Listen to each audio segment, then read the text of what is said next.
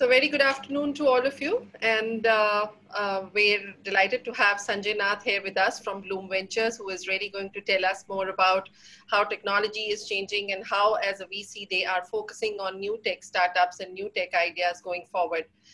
What is more interesting about 2020 and particularly this COVID times is that while technology and digital was already there amongst us, but it has sort of firmly put its ground forward now, saying that, you know, if you really want to be in business, technology has to be either part of it, or you have to be really in a technology business in some way or the other.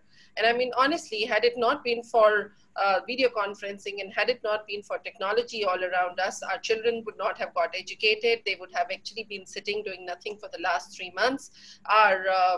We would not have been able to talk to our teams. We would not have been able to conduct any kind of business. So it's really thanks to technology that we have been able to continue, at least to a very large extent, business as usual, which would really not have been possible otherwise. So thank you for joining us today, Sanjay. This is going to be a great talk, and I would love to hear some of the ideas that you have. At Entrepreneur, we continue to look and seek for more business opportunities that are coming up, new startup ideas, plans, what founders are thinking, how technology companies are enabling themselves to a new COVID world, post-COVID world, that is, of course, and we would like to see this ending very quickly. So let me start by asking you this. There has been a lot of change in societies at large, not just consumer behavior, but societies have changed because of the pandemic. And a lot of change has been triggered in people, whether it has been about people's consumption or people's comfort. Now, given all of this, at Blume Ventures, how do you see things changing for you? What kind of new startup ideas, what kind of new technology ideas is it that you are now looking at with the change of society patterns or change of consumption or the entire mindset of the consumer going ahead? Sure. Ritu, first of all, thanks for having me on. Thanks for having Blume Ventures on, and hope everyone in the audience is well and safe. Just a couple of points before we dive in. This is not only a startup ecosystem phenomenon. It's not only India, it's global, right? It's a global pandemic. So, one caveat I'll say is that we're all learning, right? Those changes that are taking place are happening every day, right? I mean, it's, we are past the lockdown sort of 4 in some cities, in India getting into 5, and also globally. I talk to my global friends, and, this is global, number one. So of course, wish everyone safe and well. The second point is that, as a digital VC, we are actually backing companies for the long term with, 10 to 12 year horizon. So this year, would be obviously defined as like a COVID year or almost like a lockdown year or a washout. So I think we've got to be careful to see we don't, just come in for something that is just going to be around this period, but they have to obviously last post. Having said that, you talked about societies, right? So if you look at, I'll give you some examples. If you look at, we've got Dunzo, right, which does delivery. We've got Milk Basket in Delhi. And they're certainly seeing tailwinds in the sense that I think if you look at our favorite restaurants and food, while a lot of restaurants are open, but only for delivery, right? You're seeing that consumer behavior shift where, all of us have learned maybe cooking skills that we've never learned before or had to do household chores, all of us, right? Before and after the panel, for example. But I think so delivery is clearly one, one aspect where people say, I still want my, favorite food. And I, here now alcohol is also opening up again. The other tailwind aspect is look at education, right? I mean, for all of us who have children, we're now each on our virtual classrooms, right? Literally, I'm here at my study desk. Let's say the kids are somewhere else. And EdTech is certainly taken off in terms of a tailwind. And it's interesting that it'll probably continue for a while. I mean, we heard of, Stanford, Harvard a couple of years ago through edX making their, classrooms live. But I think now that seemed like, wow, only they can do it. But now everybody's doing it, right? Yeah. Distance learning, virtual. So EdTech is another behavior that's changing. And you look at healthcare in terms of telemedicine, right? Where, calling our doctors on video or a Skype and really deciding. I think the one paradigm is for startups to think your product to the customer. Is it a painkiller, to use that sort of doctor analogy? Is it a painkiller or a vitamin, right? A vitamin is great, but if you don't take it, okay, you might feel a little weaker. But if it's painkiller, you'll have that pain for a while. Yeah. So I think today that must have is much more important than the nice to have. It's always important, but today it's been brought to the fore. So I think, I think it's helpful for startups to think about what are the tailwinds and headwinds. In fact, there are always tailwinds and headwinds. It's just where the balance is more. But it's also important for founders, and I think what Bloom also is saying is that don't think of it as a fad, right? And say that okay, opportunistically, like somebody said that everybody started a grocery service, right? Yeah. Everybody's getting into it. That's also again you're going to have a period of overcrowding, overinvestment, and again you'll have debts there in that sense, figuratively speaking. So I think it's important to really build for the long term and think about. You asked a good question that what customer behaviors are going to change both on the enterprise side and on the consumer side irreversibly, not just during COVID. Yeah. So, I mean, as you mentioned, probably grocery, everybody thought of it as an opportunity. And then a lot of people, right from, Zomato to done. So everybody's jumped into it. But do you think it's only like a short-term kind of, so to say, getting over or weathering out the storm? And then everybody is going to go back to what is it that they really belong to? Yeah. Well, let's take a step back. I mean, I'm not a healthcare expert, but till the actual vaccine is out, right? And we know our own Serum Institute in Pune has been doing great work. Mr. Punala was speaking. Till the vaccine is out, it's all speculation and wishful thinking and hoping for the best, right? Now, once the vaccine is out and we all inoculated, then hopefully the whole real estate, restaurant, and I would say the consumer industry will come back to normal, right? For one thing. So in one sense, I think that delivery option at home, in a sense, I mean, let's talk about the future of work, right? I think that's a good example to talk about. We've got TapChief in our own portfolio. We have Frap that does for students. I think the concept of the office itself not is going to change, has changed. Yeah. If you look at tech giants and pioneers like Facebook and Google, they've made work from home optional for the end of the year, not at the end of the month, the end of the year. We're not even to the second half of the year, right? And these are from Silicon Valley, Yeah. which means that now people are saying, okay, I can order home, I can also work from home. Now that has productivity issues, but these are also opportunities for, you're seeing tools like, of course, we're on Zoom, you've got GoToMeeting, you've got AirMeet, there's going to be whiteboarding tools. Again, that's an opportunity, coming up from a sort of negative situation.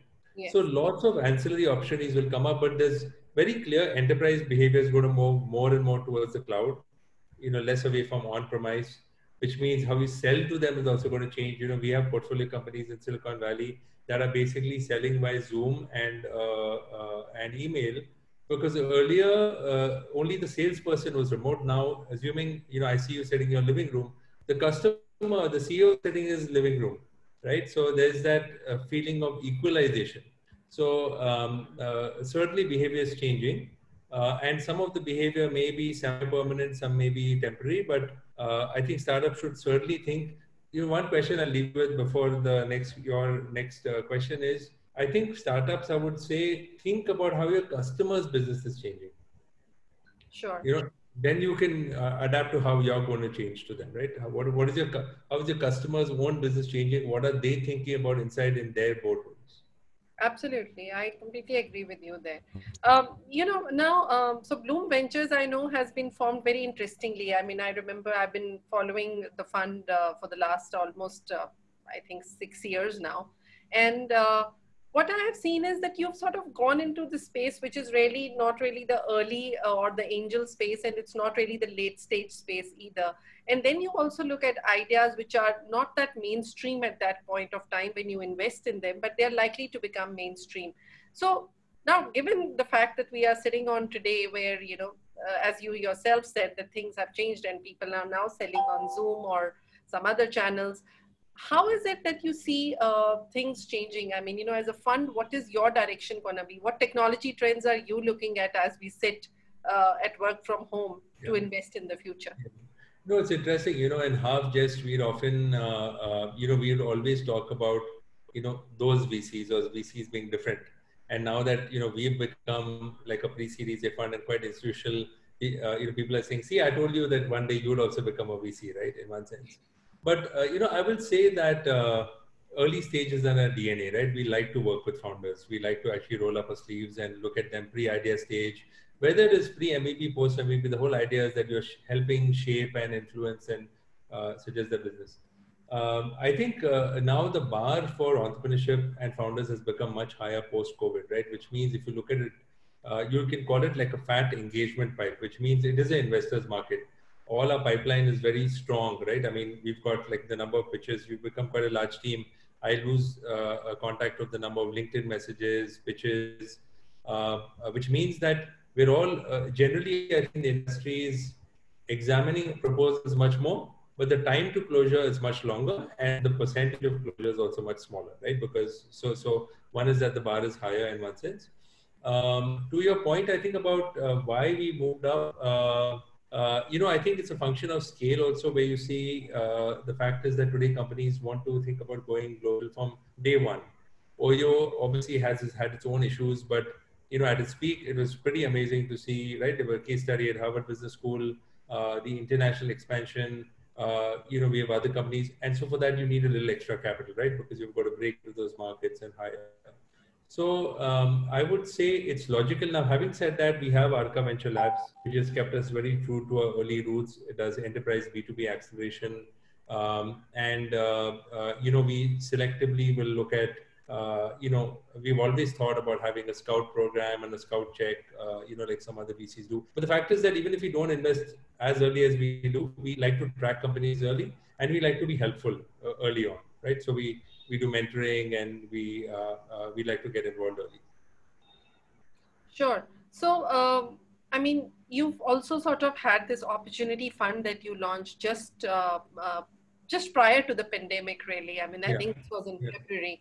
And you also mentioned that, a lot of this fund would actually be directed to your existing portfolio company, wherein, and some of the existing portfolio companies, particularly, I've been following the progress of Unacademy, because online education has become such a strong vertical today.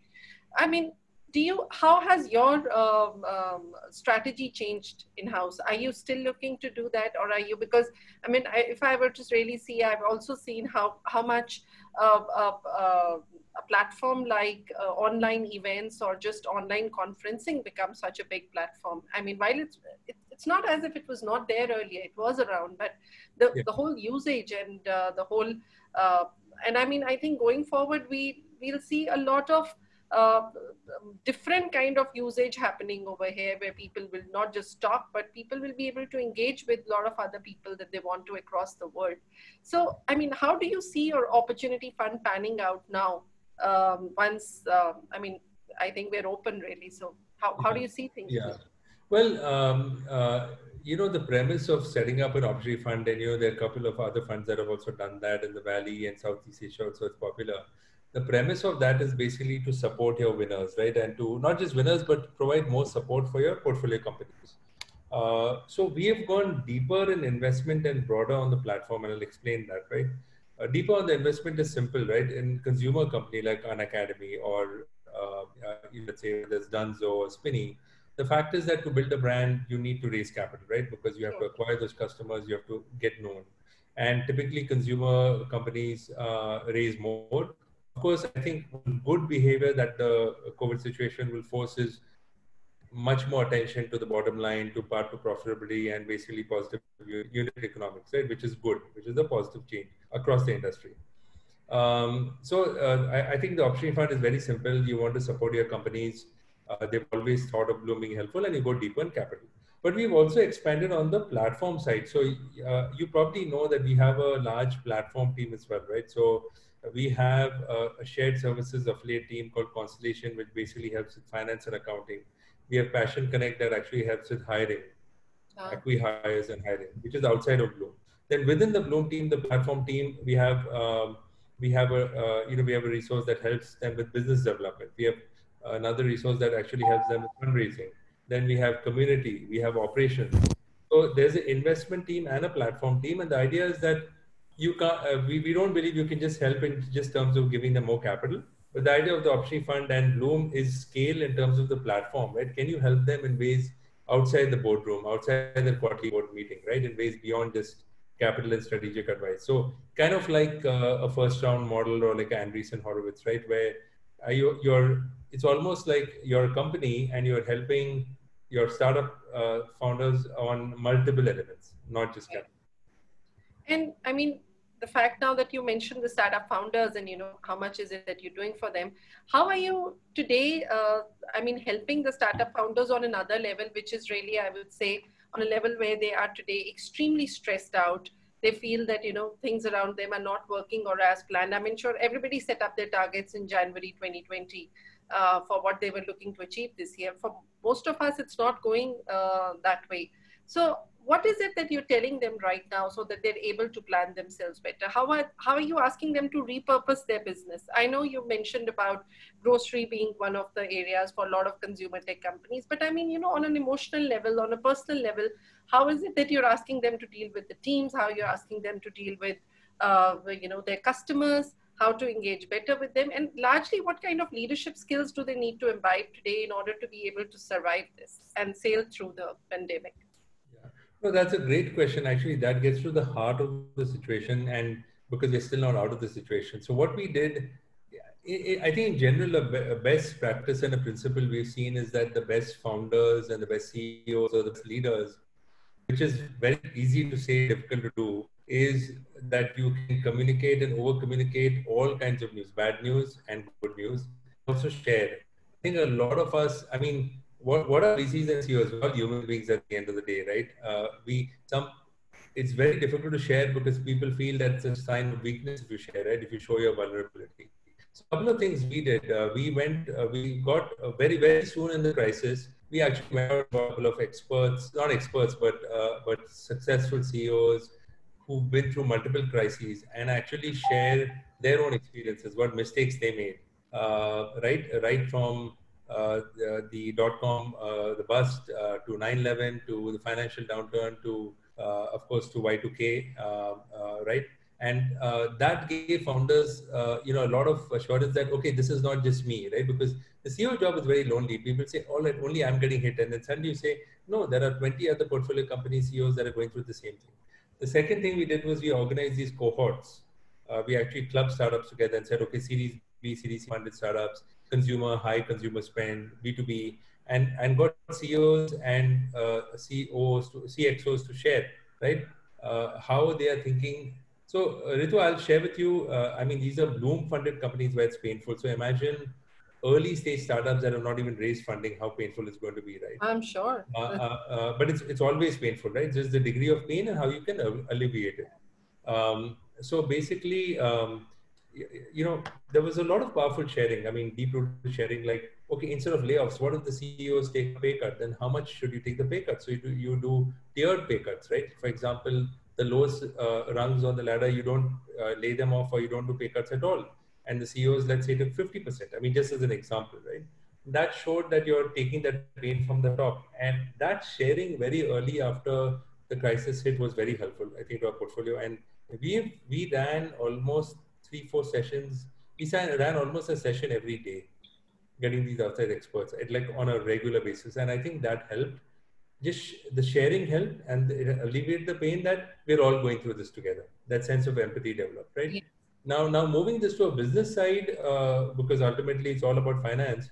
The one thing we advise is that the only control variable you can control is your costs, right? Right. You can't control when the customer is going to pay you if you're going to have customers at all. So cut your costs immediately, cut non-essentials, maybe let office space go or negotiate rent, cut your Zoom from 100 licenses to 20 licenses, whatever, right? Everything. And lengthen the runway. So then you have time and you're not under pressure that I've got to raise money, right? Just lengthen. If you have 6 months, lengthen it to 12 months. So these are some things both on the soft and the hard side we found, but that sharing, I think, was very helpful. Sure, I completely agree. And you also mentioned that the very, very early stage startups, they might not make out of this at all. So I mean, what kind of collaboration or any kind of strategy you can give to them to be able to so that they just don't die. I mean, it's very easy to weather away right now, and nobody is going to sort of blame you for it either. But is there some way they can make out of it?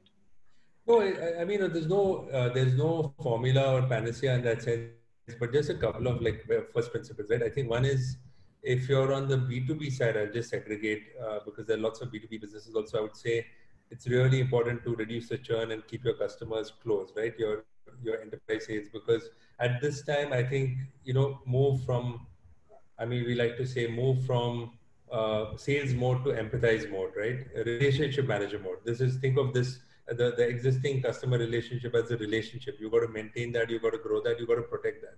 New business development, have somebody else in the team look at, because if you try to do everything and your churn is very high, then it's a big problem, because new business development, people take your calls, but it'll take long to convert. So that's one. Correct. I think the second aspect is, again, like I said, cut your non-essential costs, which is very important. And think of the positive side of the silver linings, right? For example, I think, tailwinds. I mean, people talk a lot about this. There can be a tailwind for the entire industry. For example, edtech is an example. I mean, for edtech, this has been a fantastic tailwind. All virtual, all online.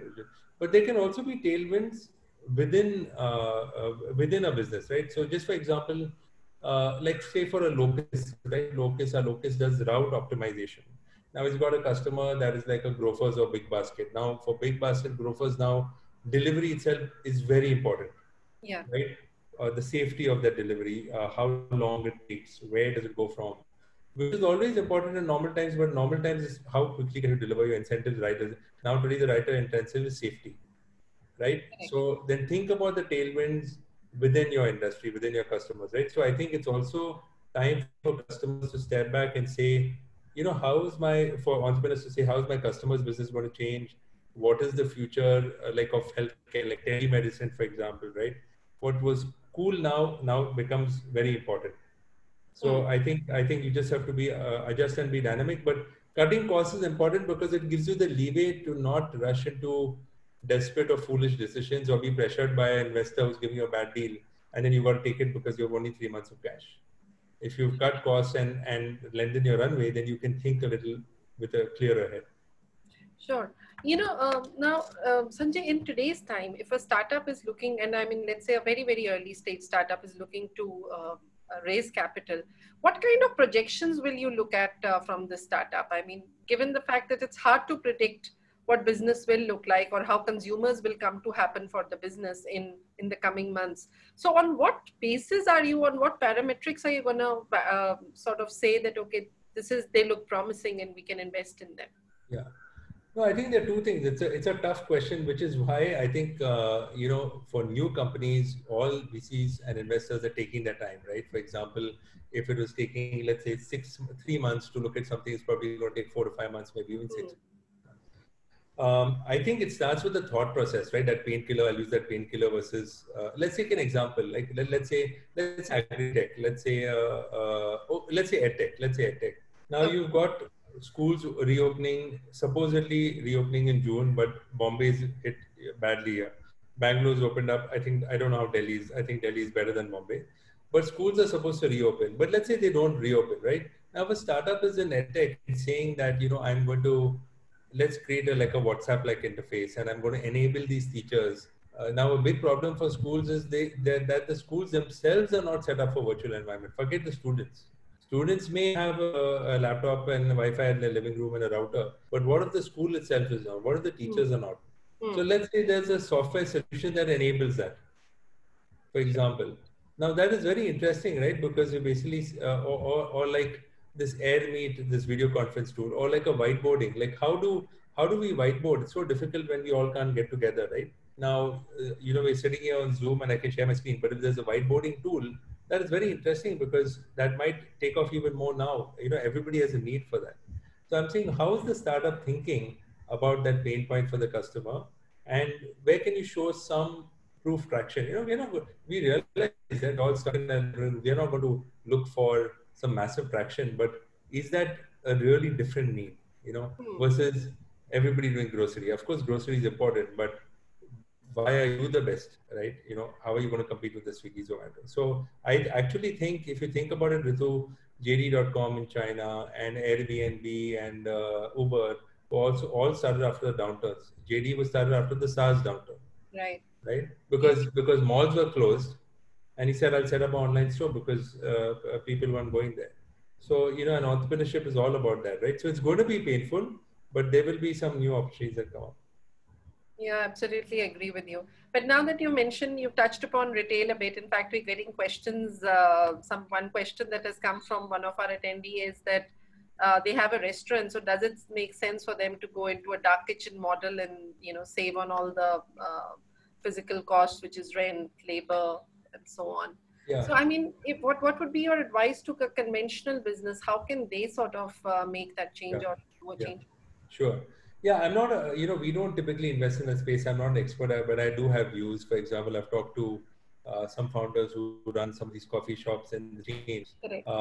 Again, I think looking at the tailwinds in the sector. So while without being prescriptive with this advice, I would say obviously delivery is going to take off. Like for example, if somebody delivers, produces great coffee, coffee beans delivered or the actual coffee being delivered, it's a great idea. Right here in Bombay, I've seen pictures of this nice South Indian dive cafe Matunga that opened, and it has these fiberglass barriers. For them, it works well because for fast food, you're in and out in 5 minutes. Hmm. Versus the fine dining, you're coming there for the experience. The fine dining will be hit more in terms of the restaurants because you're coming there for the experience, not just for the food, right? In a Udupi cafe, you're in and out. But I think the dark kitchens also make sense because we are seeing actually a surge of cloud kitchen proposals, Yes, right? that's right. Because people are getting tired, right, of obviously of cooking at home and then ordering from Swiggy and Zomato all the time, and say, "Wow, this is something new. Let me try it." And look at that, right? I mean, home chefs may take off, right? Delivery will again take off. So I think there'll be a lot of inter and intercity. All this stuff has to be delivered, right? Yeah, So I I think it's interesting for delivery, but yes, I think that's not a bad idea. But I'm sure it'll come back. I'm sure it's going to come back, right? I mean, in big cities, going out and all is a very important part of what we do. And again, I think when the vaccine is closer, when there are more health sort of the flags are off, it'll come back. yeah, I agree with you. Somebody's also asked about hospitality and mobility. How are these sectors gonna get impacted? Hospitality and mobility are two very different sectors. Unfortunately, hospitality is a bit immobile at the moment. Yeah, Um, Yeah, I mean, you look at everything from if I look at airlines to hotels. Somebody like me who travels every week, I miss that. It is tough because they're the hardest hit, and they're looking at ancillaries, for example. Maybe taking advanced bookings or online discovery of experiences, different models. I think mobility has come back. We had Yulu Bike, which was yeah, shut for a couple of months because the government had put down. It's come back. Actually, I think cycling is very interesting because it's non-invasive. You're alone. You have a mask versus a pillion rider or a Uber car because you're traveling with somebody else. In a cycle, it's open air, and you're breathing the clean air. And on a positive side, if you look at Delhi, it's probably had never had cleaner air than ever before.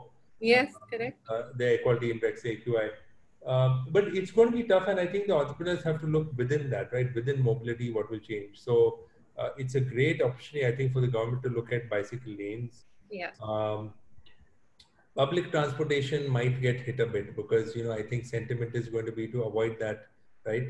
To avoid that, so there may be barriers, there may be, I think, social distancing. That's going to become the norm, but different aspects may change within mobility. Hospitality, I think, will take some time to come back. It's going to be tough. yeah, I mean, yeah. I meant travel and tourism and hotels and airlines. Yes, of course. I mean, for us, I mean, as a media, probably mice, we don't know when will it come back because that's one of the areas where we get So, people to meet each other and network with each other. So yeah, So it's I'll give you an example, and I'm happy to make this intro. There's this very innovative startup that I just met last week. I mean, when I met by Zoom, and what they've come up with is it's an AR VR tool, actually more for industrial, but they some of the conferences are using them because you create these avatars of Ritu and Sanjay, right. and you're essentially in that conference room. You have a jetpack. You can actually fly in the air and you can whiteboard, you can actually conduct sessions. And while that is, it was cute, it is quite interesting because we are part of the Deeper Venture Network, and the others. Everything is moving to virtual. So I'm quite sure that, touch wood, we all come back and we're all safe and you start your events again. But we always might have a virtual option for people to dial in, right? Correct. And for that, there are tools around that. So I think once it comes back, it may be one of the biggest industries to innovate for, because advertisers and companies are willing to spend. It's just that they do it in a different way.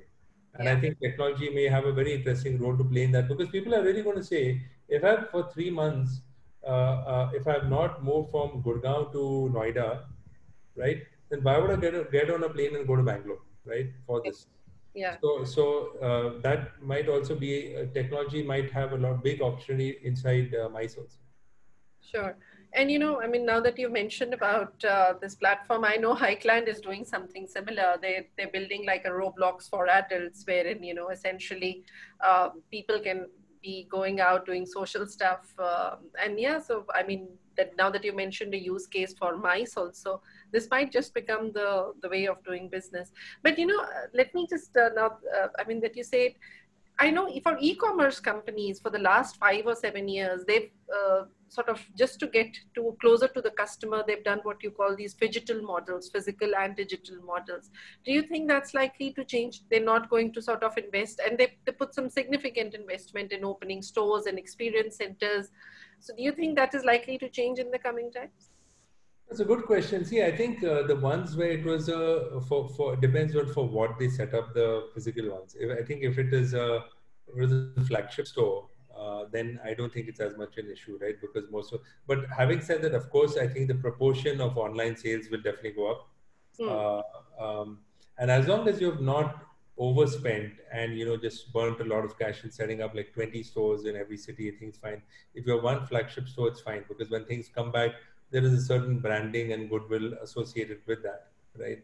But I'll give you an example. Look at like a Spinny, right? Our used car marketplace, or look at cars. Now, of course, if it's India one, and if they're luxury cars, then you want to have a flagship store. But I see even in luxury cars, I've seen that the end-to-end experience can be done online, right? Because you know what that car is like. And if you look at Spinny, very interestingly, which does used cars, in China, what we've seen is that we just heard that this COVID is actually, there's a spike in private car ownership, right? Because people are saying, I don't want to take the risk of just changing a Uber, Ola driver every day, and self-driving is a pain. Uh, but I don't mind buying a second-hand cheaper car. Yeah. So first time car usage of second-hand cars will take off as a positive thing, because it might create pollution problems, obviously, because there may be more cars on the road. But there are those slivers. So I think it depends, but the proportion of digital to physical will definitely change. In fact, I mean, that's an interesting example to bring in geo also, right? To bring in Yeah, geo, the that's whole, right. Yes. yeah. So, I mean, particularly from Geo, I mean, if you've seen, I mean, while the whole pandemic thing, and they've gone out and raised about $12 billion.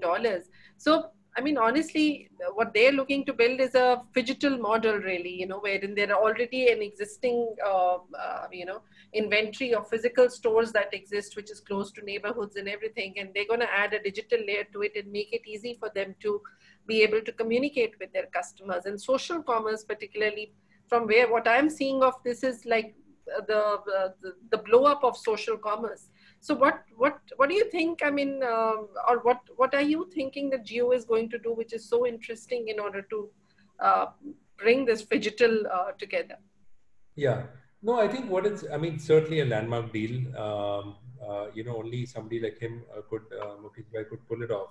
I think it's interesting is this accelerated this digital move to the fore of you had this fragmented kirana tech, right? All the shopkeepers who maybe never use desktops, and suddenly everything is available on the mobile, right? Today your mobile is a computer. You have apps today like Khata Book and things like that.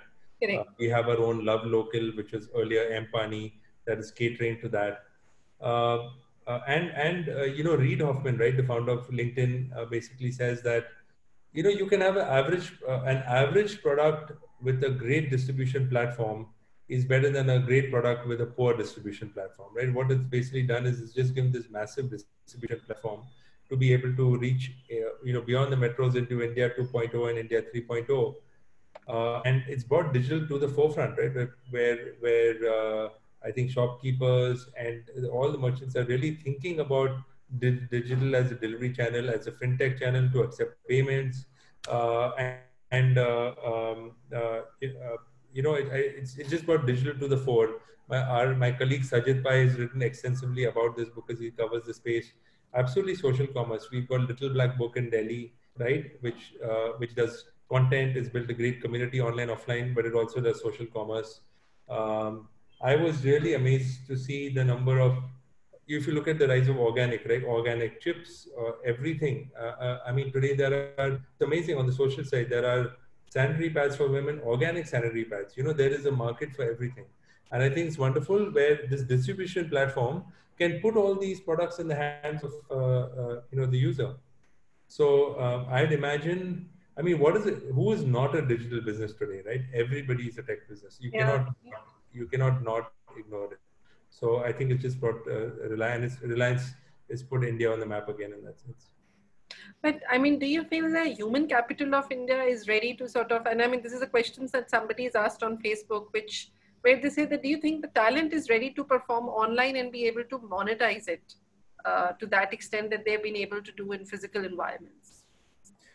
Great question. So a couple of things. If you go back to outsourcing, right? I mean, what was outsourcing? I'm joking, but it was like work from home version 1.0, right? Or work from office in one sense. I think India's, and will always be, I think we are the world's talent hub, right? If you look at everybody from Sundar at Google to Satya at Microsoft, right? I mean, we know this, some of the top CEOs are Indians, right? But most of the time they were always going abroad. This is when I say Bangalore, I mean India, but this is a fantastic opportunity for Bangalore to basically the whole future of work, right? People are really thinking that, like somebody tweeted, right? I think Anand Mahindra tweeted or retweeted. There was a tweet that said that if Google is, and I'm saying this in the politically correct way, if Google and Facebook are going to have everybody working from home, then you need to pay an engineer 250,000 and sit in North Carolina or Virginia when equal quality work can be done from Bangalore or Gurgaon, right? Right. What is McKinsey's Knowledge Center? The same thing. I mean, McKinsey has been doing this for 20 years. It's not new, right? It's just that we're calling it work from home now. So I think it's a fantastic option in fact, I think the option for human capital is even more, because the globally distributed organization is going to say, okay, our customers here, where does sales need to be? Even sales may be remote. So why does tech have to be there? There's no reason for tech to be on premise. It could be anywhere. So TapChief, for example, one of our companies, it is basically a future of work platform that has knowledge workers, right, on one side and enterprises on the other, and like what Elan started doing. So this is not new, but I think this is a very interesting tailwind opportunity for India's talent. So I think the human capital side is the biggest opportunity. Reskilling. I would encourage younger founders to think about, or founders or even students, right, to think about that. What are the skills of the future?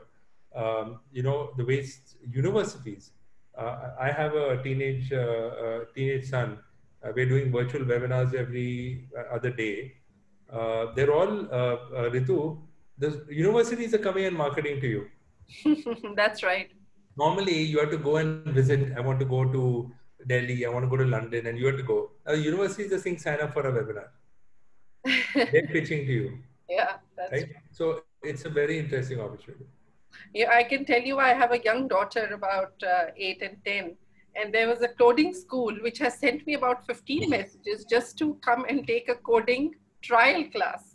So it's to that extent where, and it might just, the kids might just hook up to it. I mean, I've been trying to figure out how to get my kids to at least learn some basic coding. And absolutely. Yeah. In fact, everything silver lining, right? I mean, this is a great opportunity for all of us to learn and spend time with reading a book or learning a new skill.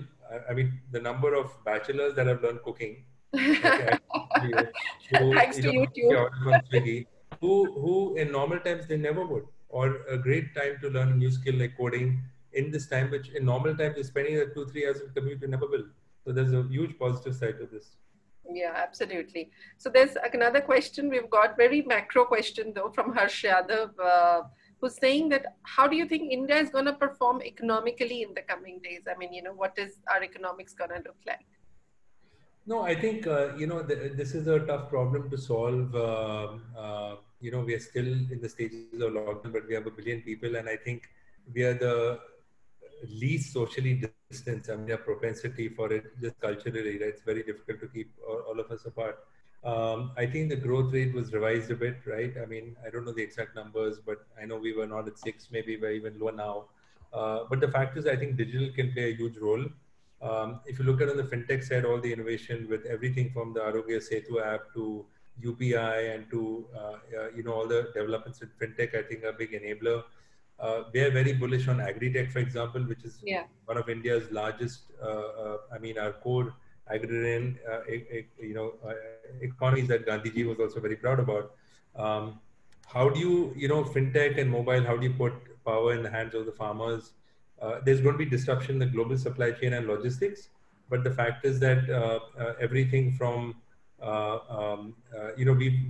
we've actually invested in a robotics company that basically helps farmers track their crops, better, which have high yield, and so you've also got the marrying of high tech and agri today. So I think overall we'll do fine. Obviously, there's a lot of short-term pain, and there's social pain also. But again, I don't want to make any political comments. Look at the rest of the mess of the world. I think we're not too bad, right? If you see yeah, what's happening in the Western world, I think we have everybody at least thinking about this. A country like Singapore, which has 5 million people, has struggled to deal with this, has not come out of it. 5 million people versus 1.3 billion people. correct. Well, of course, there's pain, but I mean, each state is bigger than almost the whole of Europe put together, right? So it's a massive problem we have to deal with. Yeah.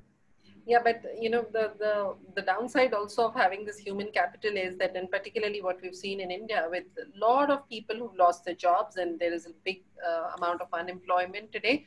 So, do you think for them today, because now they're out of jobs, and it's quite likely that at least till there's some correction happens in the economy, it will not be possible to find a viable job again. So, do you think it's a good time for them to do a startup, or do you think one should still wait and watch? I think it depends. It's a very personal. I think you're talking about young professionals who are Yeah, I mean, no, I think honestly for senior professionals, it's going to be a bigger challenge. People who've been working for 15, 16 with a big sort of package that they always had. well, So, let me put it. Yeah, go ahead. I would say running a startup is one of the most difficult things, even when things are going well. Uh, a series you may be a CEO of a Series C funded startup. I always feel the more money you have, the more problems you have, right? mm, Your Series C funded startups, you have to lay off 300 people. If you're I mean, you have different problems of scale. The problems don't go away. I right. think it all depends on what problem you're solving, right? I would say I'd never think of advising people and saying become a startup founder. It's like, what problem are you solving? And if you have a problem, the whole startup forms around you. I would, when I say wait and watch, I think it's good to discover. It depends what the person wants to do. One thing I would say to audiences, Ritu, is people feel that if they have to get involved in a startup, they have to start something on their own. That's not true at all. There are so many ways to dabble in it, to dip in it, right? Somebody's father or uncle may become an angel investor. You can join a startup. You can mentor a startup. You can consult with a startup. You can become a vendor. There are so many ways to get involved. I don't think it would mean, oh, you have to be the founder and CEO and have a tag, right? I think that's very important. And even worse, sometimes I think, oh, I have to get VC funded. Not at all, right? I think find a problem, and if you have enough customers, everything else follows. So Yeah, I'm away from tags and things like this. Suddenly from 20 years ago, when startup founders, if you're a startup founder, it would be difficult to get married because your father-in-law would, worry, what the hell you're doing.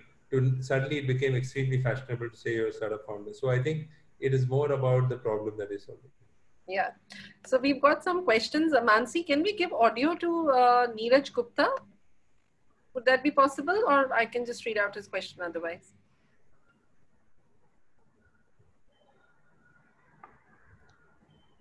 Okay. So Sanjay is basically asking, I mean, if you were to choose between health tech and ed tech, what are you likely to choose? As an investor or as As an a investor, founder? yes. No, it's a difficult. I wouldn't say it's a one size fits all. Certainly, edtech has tailwinds now, right? But remember, that means everybody in edtech is also going after that, right? So somebody who is, you might think of doing something, and somebody who has $15 million in funding may also have the same idea. So because it's a tailwind doesn't mean that you're going to be successful. Number one. I think again comes back to problems. So let me be more specific. Like if you look at telemedicine and healthcare, or if you look at, like recently I came across a startup that was doing AI for maternal care, okay, or say fetal care or things like that. If it's some, or let's say it has something to do with the vaccine, okay, then that's very interesting because that has a much larger purpose also, right? You Yeah. used that word purpose also earlier. So I think it depends on the landscape, on what the problem is, and why you and the team are the best to solve that, right? This is not a public market where you say, okay, let's buy the stock, right? Let's buy the stock because it's in this sector. It is, why is this team and the founder the best? Yeah. But that's very important. Sure. Somebody is asking, do you see any scope of cross-border payment startups now? Like cross-border remittances, this is, or what kind? Mansi, is it possible to give the audio to Rahil Himani? Okay. Rahil, please unmute and ask.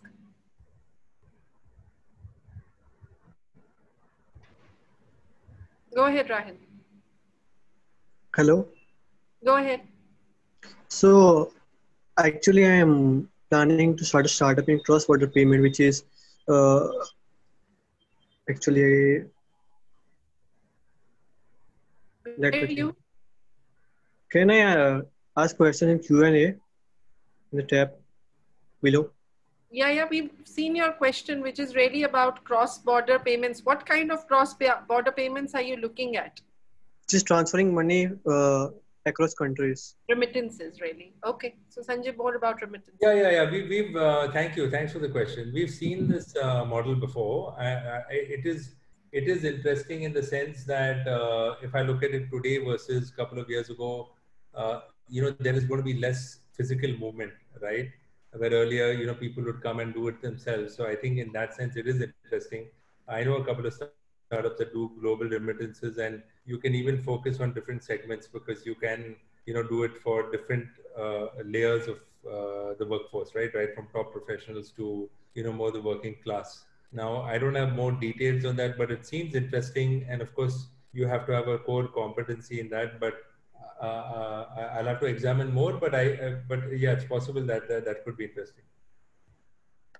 Sure. So there's another question which has come, which says that essentially, it's not that good for businesses to pivot. But I mean, now given the situation that we are in, would you suggest startup founders to pivot their business model entirely? Well, it depends what the alternative is. If the alternative is to pivot or die, then you have to pivot, right? So, see, I think it depends. It really depends on what the situation is, right? There's no formula. So I'll give you an example. You're in the travel business, right? Let's take a non-tech business, and you're a hotel owner, and you people just stop traveling. If you don't pivot, you're going to die, right? What will you do? I mean, so what else can you do that is related to your ancillary? Or the reason people got into grocery delivery was because you suddenly saw a massive consumer shift of people staying at home but ordering. So it makes sense, right? So it's driven by consumer demand. So I don't think I never say you should pivot or you should not pivot. It really depends on what your situation is and what you're pivoting to. So it really depends on how badly your industry has also been hit. So for example, the opposite of pivoting is doubling down, right? So if you're seeing something that works like in edtech education, investing in a platform that can reduce latency or improve speed by 2x or enable virtual classrooms, then I would double down on that, right? Or if it's a edtech company with learning centers and suddenly you see all your customers want to go online, of course I would pivot. I think Yeah. the word pivot is also sometimes overused. I think it is more adjusting to the customer and adjusting, tailoring your solution to the customer need. Sure. So there's another question which has come. I mean, they're going on and on in one place or the other. So is what future do you see for the construction and the real estate industry? Do you think it's going to change in some way? Yeah, that's a bit out of my domain. I think now here's what's interesting. I'm looking from the tech side. I think digital platforms or technology for the construction industry will take off, can take off, right? Which actually, says that, what parts of that can be designed online, what can be designed, from digitally, for example, and what has to be done, on the premise. On the rail industry, we have our own Rail Yatri, right? Which is now rebranded as Intercity, which is doing the buses more than trains. There could be different forms of rail travel that take, but that's a bit out of my domain. And for the moment, it's been hit world over, right, with metros and everything stopped just because of this the lack of the vaccine. And yeah. Sure. I mean, while we were talking about pivot earlier, as a fund, do you see this could be a time for pivot? I mean, you could look at more later stage investments also, given that, some sectors, companies in your own portfolio companies are going to see some big rise and you might want to invest in them going ahead further. Yeah, yeah. So, it's all relative. Like for us, like later stage means like investing 5 million is later stage, right? For some people, the minimum check size or first check size is like 20 million. Whether we do late stage or not, I think the fact is to always come in early, right? Because our DNA, Ritu, Bloom, is to actually, a lot of people use the word founder friendly, but we actually like to come in, roll up our sleeves, work with them, sometimes post an idea, sometimes before that. So even if you do late stage, you're still starting at the same point, right? Having said that, we moved more to pre-A. But you bring up a larger point. I think that the bar for entrepreneurship has been raised even more. What the message to the founders is that, if it was going to take, well, if you earlier it was okay to have, let's say, 9 months of cash in the bank. Today you need to have 15 months. Okay, if you're a B2B company and you needed to have 1 million ARR, today you need to have two and growing at double the rate. Or okay, not growing today, but not losing customers, right? So what that means is investors are saying, okay, we'll invest slightly later. We will track longer. So as mentioned, that pipe is very fat. The engagement pipe is fat, but we'll track longer. Sales cycles for customers longer. Approval to investment is longer. And this is across the world. This is, I mean, happening in Silicon Valley as well, right? It's nothing to do with Blume or just India. It's just human behavior, right? That you're going to tighten your risk management a little more and invest with more scrutiny, without a doubt. Absolutely. I know we're almost out of time, but this one final question I want to ask you. I remember in one of your earlier interactions, you told us that raising a fund is actually raising a fund for a fund is 10x harder than actually doing a startup. Now, do you see, given the times that we are in, is it getting any more tougher? Yeah. Actually, on a lighter note, you should talk to our friend Sanjay Nath also, because he's called it 100x. So he'll probably say it's 100x. Yes and no. I think the interesting part of founders raising capital is like what you see is what you get, right? So if I'm Ritu, if I'm coming and pitching to you, and I like to say, I've built this C-Link. If you like it, that's what it is, right? As a fund, you have to go and say, okay, here's one C-Link. And then I'm going to do the C-Link in 10 different countries. You'll say, okay, come and talk to me when you've done that, right? So it's a bit of a concept sell, and then you have to have a track record. You have to have the right team. It's become more competitive. Having said that, I think institutional brands and institutional platforms will stand out even more, because I think what happens is when there's a crisis, people brands and trust. I mean, this is about trust, right? What is all this? This is all about trust and about confidence, right? That you're going to back a VC that is going to then make responsible decisions, back responsible founders that will build companies responsibly. It's like a chain. It's a food chain. And how do you trust that? That comes with the track record, right? So in that sense, I would say the best performing funds and the known funds will not have as tough a time as newer funds. Having said that, there's some crazy ideas. I mean, I'll say this in public also. In the valley, for example, let's say cannabis, right? Cannabis is actually is legal. It's not manufacturing cannabis, but delivering it, the fintech around it, because there's used for medicinal usage. Yeah. Now, there, a $10 million fund in the new sector may actually find it much easier than a larger fund or than a startup because it's a new field, it's a green field, it's a white space. So I think it really depends. It really depends on what the space and the sectors. Well, finally, since you mentioned the valley, I mean, as a country, we have always looked at West for some ideas. While I know our Prime Minister talks about vocal for local, but sometimes you have to take inspiration from ideas and then have to sort of try and see how your country can fit into. So, if potential startups are to look in the valley for some trends, what exactly they should be looking at? Cannabis, you mentioned. Yeah, I'll just separate this. I think the valley is the valley because people from all around the world have gone there, right? It's the people that have made it special, and many of them are Indians. So I Yes. think we have a lot of credit to take for that. Secondly, I also be careful that we don't necessarily look up to it and with awe or anything. I think it's just that they got a head start, right? I mean, venture capital was invented there in the 50s, and in India it's new, literally, I would say from the 2000s. So they've got a sort of unfair head start. I think on the B2B, they're clearly ahead, right? If you look at cloud and infrastructure and storage and Slack and Zoom, they all tend to start from there. Having said that, Eric Yuan is Chinese, right? He started Zoom. And look at Jan Koum of WhatsApp is Ukrainian, right? Sergey Brin himself came from Russia, right? His parents came. So, I mean, they're all immigrants who started it. On the consumer side, I think there is learning. If you look at what Facebook and I think one learning, and again, I'm never glorifying the value over India or over any other place, but one of the learnings is that just the UI UX and very quickly to kill what doesn't work and accept what works. I think sometimes we have a tendency to just go at it and be determined. But again, like you said, right? Are you going the right direction, right? What if you're, okay, are you listening? I think that's the right word, right? Are you listening to your users? Are you doing enough customer discovery, right? I think that is something to learn. And it's not just about India. I think founders keeping our ego aside and learning.